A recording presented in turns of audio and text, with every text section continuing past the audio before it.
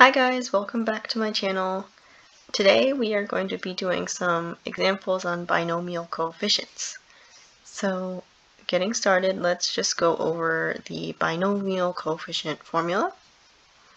So this is the definition of binomial coefficient. Here we have this nice little notation a, b in parentheses, kind of looks like a choose b. And it equals a factorial over b factorial times a minus b altogether factorial. So I'm not going to go over the proof of this definition. Today we're just going to be going through some examples and seeing this in practice, since I know a lot of people like to see examples, and that helps them, visualize how these things work. So let's do our first example, which is, show that n3 minus n2 equals n times n minus 1 times n minus 5 over 6 for all n greater than or equal to 5. So to start this problem, we're going to just focus on the left side and manipulate this to see if we can somehow get this right hand side. So taking our left hand side, we have this, and I went ahead and wrote the binomial coefficient formula in this upper right hand corner so we can use it as a reference. So applying this definition to the first term, n3, we should get, so n replaces the a and 3 replaces the b in this definition. So we should get something like n factorial over 3 factorial times n minus 3 quantity factorial. So you can see clearly that the n replaces the a and the 3 replaces the b in our definition. Now doing it to the next term, n2, we get something very similar. N factorial over 2 factorial times n minus 2 factorial. So now we can further simplify this by playing with these factorials.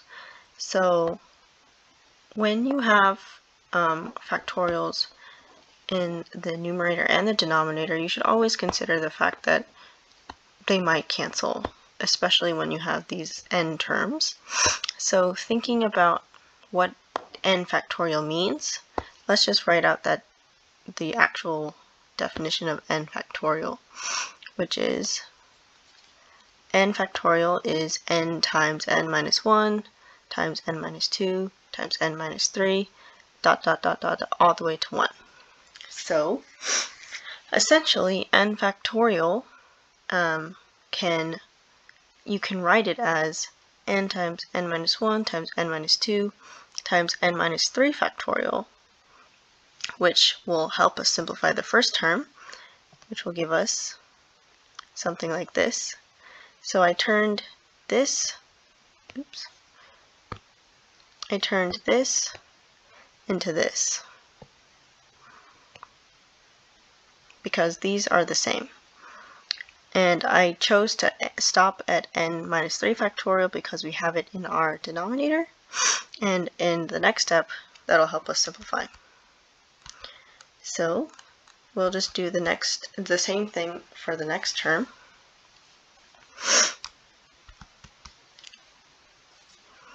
So doing the same thing for this next term, can you guess what the numerator will turn into?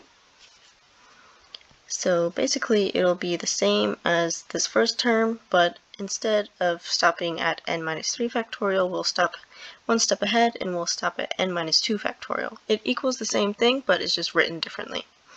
And we're doing n minus 2 because we have n minus 2 in the denominator, and now we can cancel these things, like so.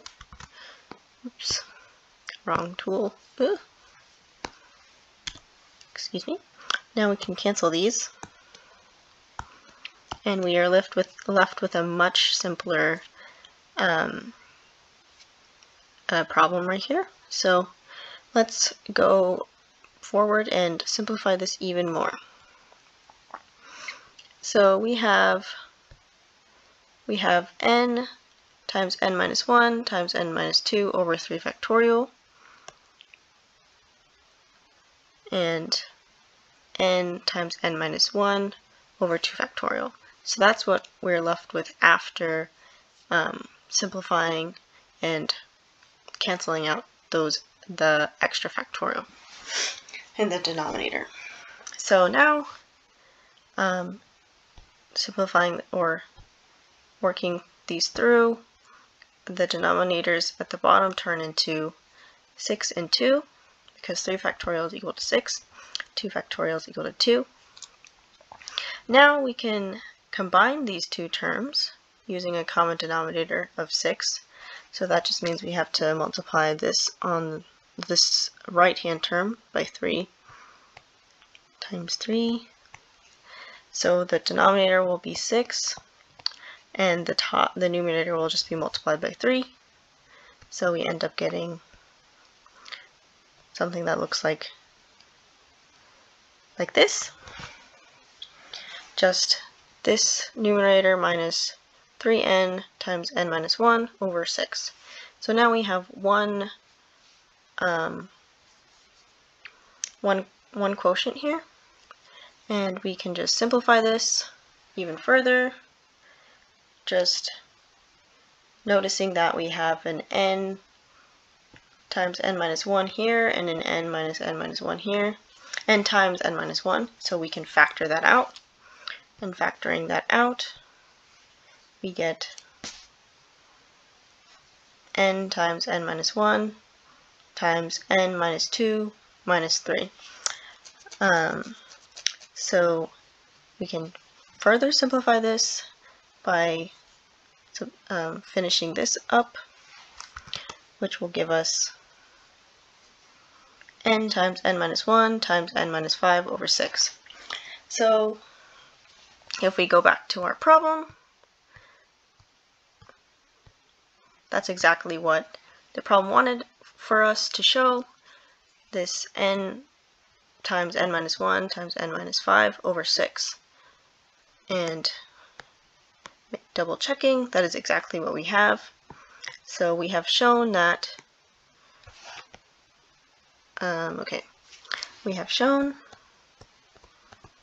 that n3 minus n2 equals n times n minus 1, n minus 5 over 6. Wahoo!